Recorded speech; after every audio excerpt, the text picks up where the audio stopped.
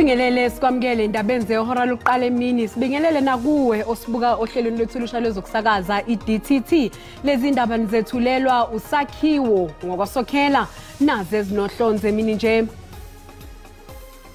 Each of the accused is sentenced to a fine of 5,000 rand or 100 days imprisonment.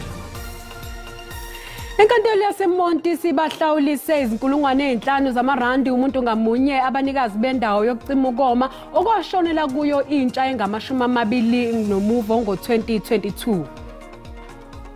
The NEC meeting will finalize all the responses we've got in terms of the manifesto, and will finalize the party slogan in terms of what will be unveiled. Unobhala jikelele we-ANC ufikile Mbalula uthi umkhankaso wokhetho waleli qembu uzoqala ngokusemthethweni kulempela sonto njengoba izokwethula umqulwalo wezethembiso zokhetho. I think if we're going to stay at the top of Africa, we have to continuously qualify for major tournaments. Ibanyana izokatulisana neTanzania emlenzeni wokuqala womdlalo wokuhlungela ama-Olympics eDar es Salaam namhlanje ntambama.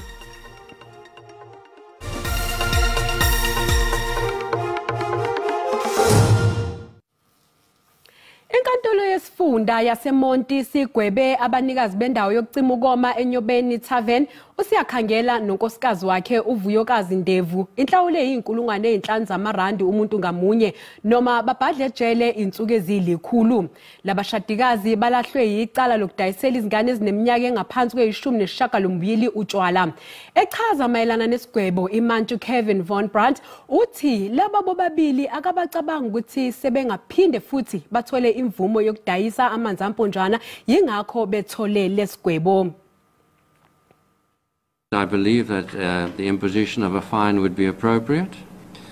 When considering the possible suspension of part of it, I would have to say that that would probably be futile.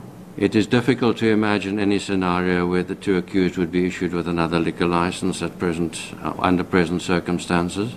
Having tried to balance all their interests as fairly as possible and consider the applications which have been made and the interests of the community, each of the accused is sentenced to a fine of 5,000 rand or 100 days imprisonment. The matter will be referred to the prisoner's friends so that arrangements can be made for deferment and payment over a suitable period. Thank you. Everyone can stand down. I trust that is everything, yeah? Sisekulo lolu daba manje sixhumana nentatheli SABC Abongile Yankees ozosichazela kabanzi njengoba uphiko lwamacala omphakathi NPA lungenemeke ngalesi sigwebo. Igunya abantu lezotshitsiso livakalise ukudana ngesigwebo esiwiswe inkundla yenqila yalapha eMonti ngakwesibini esase eNyobeni kwindawo yentselo eNyobeni emva kokuthi bahlawule nje ama5,000 okanye bachithe insuku ezilishumi ngaphakathi eluvalelweni bathi bana noko bebecingele bazofumana noko isigwebo siqatha kodwa ke basive kothethela sona uluxolo tyhali. Tata nivakalise ukudana qhaqhaba lakhe. Siyasamkela sona isigwebo nangona sidanile kuba enkundleni besicelile kuba inkundla ibagwebe ngokoku lomthetho uba unikisa ukuba umantya akwazi ukugweba isigwebo seminyaka emihlanu entolongweni. Besicinga ba ke inkundla iyakwenza oko kuba sicinga ba eli namatyala apho kufanele ba esona sigwebo siqatha siyakhutshwa ngelityala. Koko ke inkundla ibone ngolunye uhlobo ichaza ke into yokuba kufuneka sikhumbule ukuba eli tyala ibingelilo elilokusweleka kwabantwana abangama-21. Koko ibilapho igunya abantu eli lokukhutshwa kwelayisensi zotywala Eastern Cape Liquor Board ingummangali apho ithi kophulwa imithetho yayo. Asizukubhena okwangoku kwamathemba ethu siwabeke onke ngoku kulaa nto izawuqhubeka phaya eNdantsane nalapho kuzawumanyelwa onke amacala ikwenze inkundla ifikelele kwisigqibo sokuba ngubani kanye kufanele batshutshiswe ngokusweleka kwabantwana. Jola siyabulela kulo ngexesha lakho. Luxolo tyhali nothethela igunya abantu lezotshutshiso apha ephondweni sizithathe ezindambo sizibuyisele kuni eRhawutini. Inkantolo yamantshi yaseBilabila ilihlehlise umhlazi ngama-26 kuMbasa icala labasolwa abathathu abanindeka egqekezweni kweplazi likaMengameli wezwe uCyril Ramaphosa iPhalaphala eLimpopo. Nalapho kwebiwa khona izigidi zemali yamadola aseMelika. Icala lihlehliswe ngelithi umbuso usadinga isikhathi esanele ukuzilungiselela kepha abameli babasolwa abagculisekile ngalokho. The basis of our argument is that the state has been given enough time to gather whatever information they needed. So today our instructions were simple to say that since the state had 2.5 months actually to investigate, they should have been coming with something to say we are ready to go and transfer the matter to regional court. What we expected basically is that the matter was supposed to be postponed for regional court date. This matter is a matter of national interest. As public servants and as people who are representing communities and constituencies, it is important as citizens of this country to know about a matter that is implicating the residents of the first citizen of this country. And so the president of our country is running up for re-election in May. And so we need to know whether the issues that are implicated in this matter, whether they do concern the president, and if the president has a case to answer. That is an important thing because the monies that were found in the president's residence were never declared. And as a public servant, he's the first citizen as a public servant who is supposed to declare his interests. All of us, I'm in public office myself. Any interest that I have to declare we have to declare for integrity purposes. Umengameli uCyril Ramaphosa usenxusa abaholi bendabuko ukuba basebenzisane ukuze baqhamuke nesisombululo esicacile sokuqeda ukushona kwabasokwa. Uthi akulungile ukuthi lolu siko lube ingozi. Abaholi bendabuko iningi labo belivunule ngesintu bengena eParliament. Umengameli uRamaphosa ukhulume ngezinto eziningana nathi zibalekile kubaholi bendabuko. Uphinde wanxusa abaholi bendabuko ukuba bahambe phambili emzamweni yokuqeda ukushona kwabasokwa. Umengameli uthe akuvumelekile ukuthi intsha ishone nje ezikoleni zokusokwa. This is a practice that you as traditional leaders need to take hold of and make sure that our young boys go to initiation as they must, alive, and they come out alive. uRamaphosa uphinde wakhumbula umholi we-IFP ongasekho inkosi uMangosuthu Buthelezi nokhothame ngonyaka odlule. Beyond being a font of knowledge with respect to the institution of traditional leadership, Umntwana wakaPhindangene was always seated here on these very benches at the annual opening of this house. We always would look forward to his participation in the debate and more importantly to his unbelievable eloquence. It's indeed sorely missed and his absence amongst us is felt. Umengameli uRamaphosa unxusa abaholi bendabuko ukuba bahole impi yokulisana odlame olubhekiswe kwabesifazane. The influence and stature that you as traditional leaders bring to bear can and does make a difference, given the role that cultural norms and practices often play in perpetuating violence against women and children. Unobhala jikelele we-ANC ufikile Mbalula uthi umkhankaso wekhetho waleli qembu uzoqala kahle kulempela sonto enkundleni Moses Mabhida. Abaholi baleli qembu sekunesikhathi behla benyuka esifundazweni KwaZulu-Natal benxusa abalandeli ukuba bephume ngobuningi njengoba iqembu lizokwethula umqulo wezethembiso zokhetho. I-ANC inxuse inkulungwane zabalandeli bayo kuba bayeseke njengoba uZuma ezwakalise ukweseka kwakhe iqembu elisha umkhonto wesizwe nje. Umengameli we-ANC uCyril Ramaphosa uqala indlela ebheke okhethweni esifundeni isikhulu seqembu iTheku lapho kufike khona inkulungwane zabantu zizomupha indlebe kanti unobhala jikelele ufikile Mbalula ufinyelele esifundeni inkosi Bambatha lapho iIFP esivame khona ukudlula iANC Mbalula ubehambelele indawo ngenhloso yokucacisa mayelana nodaba oluthinta uZuma, inkinga yogesi kanye nenkinga yamanzi kuyo le ndawo. Yize enye inhloso yeqembu ukuveza amandla alo njengoba amabombe ebheke okhethweni nje. The NEC meeting will finalize all the responses we've got in terms of the manifesto, and will finalize the party slogan in terms of what will be unveiled on Saturday. Usenjalo unobhala jikelele we-ANC uthi leli qembu lisawugcinile umthetho njengoba livotele ukuba ijaji Mothatha kanye nemongameli wamajaji enkantolo ephakeme yase-Western Cape uJohn Hlophe bakhonjwe indlela. There's no way the ANC is going to flow with something that undermines the rule of law. And that is the point. So we stand where we stand. And we are not delighted, we don't celebrate it, but it's got to be done. I-ANC izophinda ibe nomhlangano okhethekile wezikhungo eziphezulu ngenhloso yokuqinisekisa ukuthi zimi ngomumi inhlelo zayo zokwethulwa komqulu wezethembiso zokhetho nokuthi kubhekwe isinqumo senkantolo ephakeme yase-Gauteng esiphikisana nokufuna i-DA mayelana nokujujwa kwamalungu ekhundleni kahulumeni. I-DA ihlinzekwe ngemininingwane yokujujwa kwamalungu ekhundleni kahulumeni emva kokuthi inkantolo iyalele i-ANC kuba yenze njalo. Umholi we-Build One South Africa uMmusi Maimane uthi unethemba lokuthi inhlangano yakhe izokwazi ukuqoqa amagama abantu abayinkulungwane ezingama-50 ukuze izokwazi ukungenela ukhetho likazwelonke. uMaimane wethule umkhankaso wensuku ezine eLimpopo.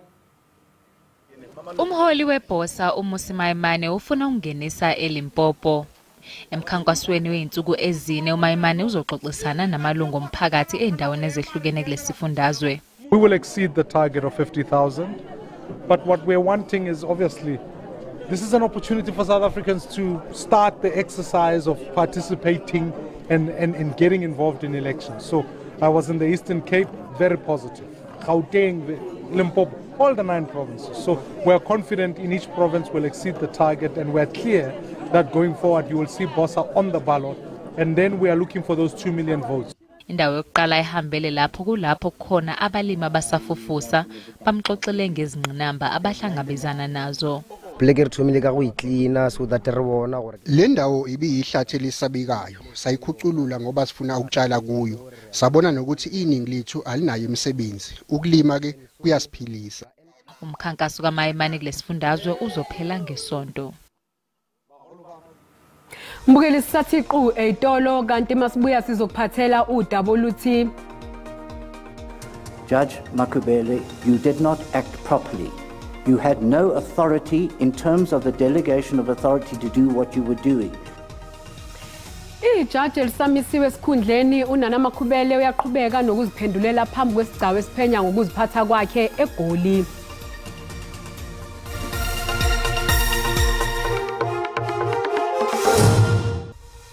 Sikubingelele sikwamukele mbukeli uma ngabe usanda ngena odabeni oluhambe phambili besibike ukuthi inkantolo yaseMonti sibahlawulise izinkulungwane ezinhlanu zamarandi umuntu ngamunye abanikazi bendawo yokucima ukoma okwashonela kuyo intsha engama-20 nomuvo ngo-2022. Mbukela sikhumbuza ukuthi lezi ndaba zikhona ku YouTube na ku SABC Plus, ngena kuzo uzicinge ngamagama athi SABC izindaba na kanjani uzozithola. Isikhulu esiphezulu senkampani Thuja Holdings umthunzi Mdwaba sisola ijaji uYapi Maritsi ngokuchema nethimba labakangqongqoshe wezezisebenzi nokuphathwa kwazo. Uthi lokhu kuholele ekuthena hoxise ummeli wakhe kuleli cala uAdvocate Phaza Ngandwe ngenxa yokujijimezwa ijaji. Umdwaba umangalele ungqongqoshe uThula Sinxesi nezinye izikhulu ngelithi zabe zifuna azigwazele ngezigidi ezingama-500 zamarandi. We had a very long and considered consultation on applying for a recusal of his lordship. Njengoba umthunzi Mdwaba wenkampani Thuja Holdings ethi bahlela kufaka isicelo sokuthi ijaji kuleli cala Maritz lihoxe imbangela ukuthi likhombisa ukuchema noadvocate uThabani Masuku omele ungqongqoshe wezezisebenzi kuleli cala uThula Sinxesi. I've watched how his lordship almost in a very belligerent manner attacks Council Ngandwe. I found that His Lordship would go for my counsel and not allow my counsel to follow his train of thought. But when it is counsel on the other side, he's smiling and he's lovely and he leads and he jokes. Ngaleyo ndlela befuna ukuthi lihlehliswe icala ukuze ezothola ummeli omusha, kepha advocate Masuku wathi izinsolo zakhe azinasisekelo. The bigger problem is that Mr. Mdoba makes allegations against people, my client for example, and calls him corrupt. But he wants the luxury of coming to court and directing how the judge should treat a case in which he must put evidence to support what he calls a contract that has the potential of giving people 700,000 jobs. Nejudge uMaritz livumelane no-advocate uMasuku lesichitha isicelo sikaMdwaba. I see not that the interests of justice require that this matter be postponed. As far as personal remarks towards myself is concerned, I'm not fazed by that. There's no application for my recusal. The reasons forwarded for a postponement are not good enough. Accordingly, the application is dismissed. Inkantolo ibe isiqhubeka kulalela izethulo ezenziwa u-advocate uThabani Masuku, kanti ngakolunye uhlangothi uMdwaba nethimba lakhe labameli bakhethe ukushiya enkantolo. Ijaji elisamisiwe esikhundleni uNana Makhubele uyaqhubeka nokuziphendulela phambi kwesigcawu esihlalela udaba lwakhe eGoli. Ohola ubufakazi bombuso kulesi sigcawu uadvocate Dorian Pava uyaqhubeka ngokuhloma ngemibuzo ijaji uMakhubele njengoba namhlanje esagxile emaphuzwini ahambisana nomsebenzi kaMakhubele ngesikhathi senguhlalo webhodi lePrasa. Udaba lwenkampani isiyaya eyayenza umsebenzi iqashwe yiPrasa begxilwe kulona kakhulu ngezikhathi zasekuseni namhlanje. Izinsolo eziphambi kwesithangami se-Judicial Conduct Tribunal ezethulwa ubufakazi bangaphambilini zisola ijaji uMakhubele ngelokuthi waba nesandla ngokufuna ukuthi ikhokhelwe ngandlela thile inkampani isiyaya ngomsebenzi yayiwenzile nokuyinkokhelo okusolakala ukuthi kwangafanele yenzeke ngenxa yokuthi izikhulu ezimbili eziphezulu uPete Sebola kanye noKevin Munsami zazingazange zaziswe ngalokho ngokulandisa kohola ubufakazi bombuso. Judge Makhubele, you did not act properly. You had no authority in terms of the delegation of authority to do what you were doing. You were impinging upon the functions of the operational units within PRASA. What do you say to that? I denied that assertion. I assert that no one presented those two people you are talking about. They do not feature in the issues, those which were before the 417 inquiry. So I deny in the strongest terms that that suggestion, Mr. Peva. Ijaji uMakhubele ukhala ngokuthi lesi sigcawu esihlalele udaba lwakhe simenzela phansi ngokuthi singamgunyazi ithuba lokuthi alethe ngaphambili eminye imiqingo izofakazela uhlangothi lwakhe. Isithangami siyaqhubeka. Kunezinhlelo zokwengeza amaphoyisa ekuthena alwisane namaqembu alwa nobugebengu eWestern Cape njengoba iziteshi eziyisithupha kulesifundazwe zihamba phambili ngezibalo zamacala okubulawa kwabantu. Kuhlonzwe ukwenyuka kwamacala okubulala ngo-8.6 wamaphesenti kulesifundazwe. Lezi zibalo ziveza ukuthi amacala amaningi okubulala kusuke kusetshenziswe izibhamu ezigamekweni zokubulala nokuzama ukubulala. We are receiving additional 100 members of the lockdown 3 from other provinces, which is with the assistance of the National Commissioner, who is bringing those people down there to be underway. And we've added 40 odd of members to anti-gang will be starting on Monday, and also appointing a commander of the anti-gang unit. Ngokubambisana nezinye izinhlaka kanye nengalo yomthetho kunezindlela ezinobuhlakani ezisetshenziswayo. We're using the CCTV cameras, we're using the drone policing, we're using many other ways of ensuring that we can also observe with the assistance of the city who have got capability to say there's something. Iziphathimandla zase-Western Cape zithi amaphoyisa aqhubeka nokuba ngaphansi kwencindezi ngenxa yokukhula kwesibalo sabantu kulesifundazwe. We will take that fight up again at a national level, we need those resources coming in. But in the meantime, we must make sure that we can come in with the other resources that we have. Izigameko zokuhlukumeza ngokocansi zona zehle ngo-4.9% kulokhu. ElaseNamibia lenza izethulo namhlanje ngaphambi kwenkantolo yobulungiswa yomhlaba eThe Hague malungana nokuqhubeka kokuhlasela kwelakwa-Israel ePalestina. Civilized nations cannot and must not accept images of children covered in blood with gaping wounds, of men and women crying in despair because of the helplessness they feel. However, in the midst of the ongoing tragedy, I wish to say the following to the people of Palestine. This advisory opinion is an important moment in your long fight for independence. And I leave you with the words of our founding president and father of the Namibian nation, Dr. Sam Nujoma. A people united, striving to achieve a common good for all members of society, will always emerge victorious.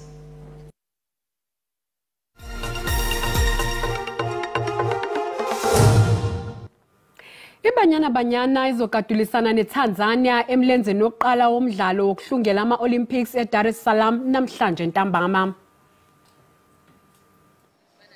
iBanyana izobheka ukuhlungela imidlalo yama-Olympics okwesithathu emlandweni wayo. Umgadli weBanyana uJermaine Sihophosinywe uthi kubalulekile leqembu lidlale kuyona yonke imiqhudelwano emikhulu. I think if we want to stay at the top of Africa, we have to continuously qualify for major tournaments so that we are tested, every year. But it's also important for us to get back there. We haven't been there in a while. A lot of players haven't experienced in Olympics. INingizimu Afrika inethemba lokuthi izonqoba imilenze yomibili uma isibhekene neTanzania emidlalweni yokuhlungela ama-Olympics. The intensity is very high at Banyana, at the national team. Hollywood is not that high as Banyana, but I think the intensity is good. I'm keeping up with the intensity, so I'm very happy to be here and working hard. Umlenze wesibili uzodlalwa eMbombela ngesonto elizayo. Mbukeli umhlahlo wesimo sezulu yalandela emva kwekhefu.